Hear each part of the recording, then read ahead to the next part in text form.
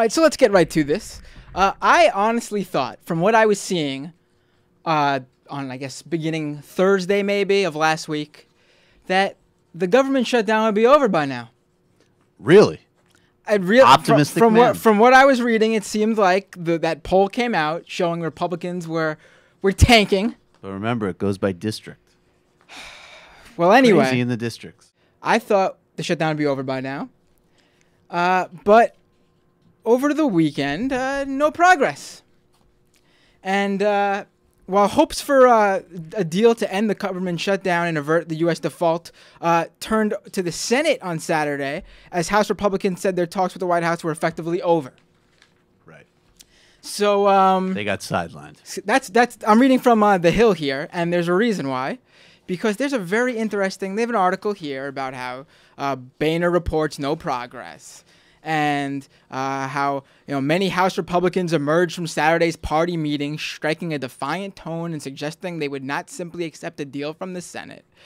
But there's an interesting, they spoke with Virginia Rep. Morgan Griffith, who had some very interesting things to say.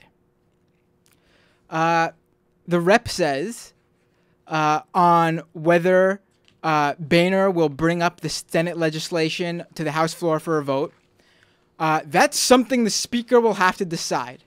But if the Senate trying to create a time crunch, that's a time crunch that's damaging to the American people.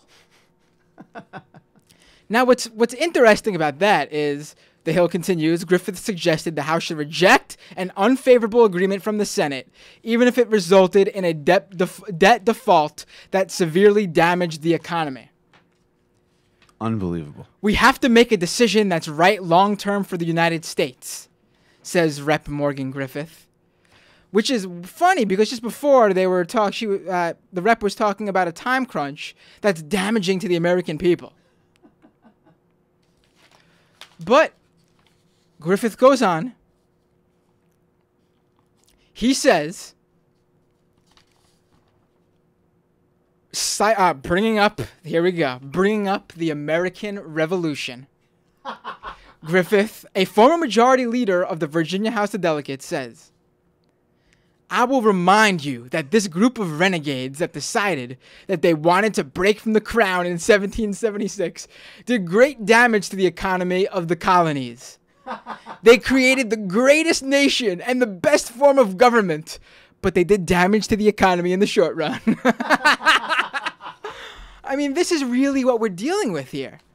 We're dealing with people who are living in a fantasy world where they are reliving the American Revolution, where Obama is some sort of king, tyrannical dictatorship, and he's telling us what must be done. Like, I'm shutting down the government. You must all have Obamacare. Blah, blah, blah, blah, blah. I am Obama. And they view this as doing what's right for the American people. They're revolutionaries. This is what needs to be done. We are American patriots and heroes. And this is why we're in the position we are. Because they're delusional. And they believe these fantasies that they've created in their own mind about them being the new American Revolution. It really is amazing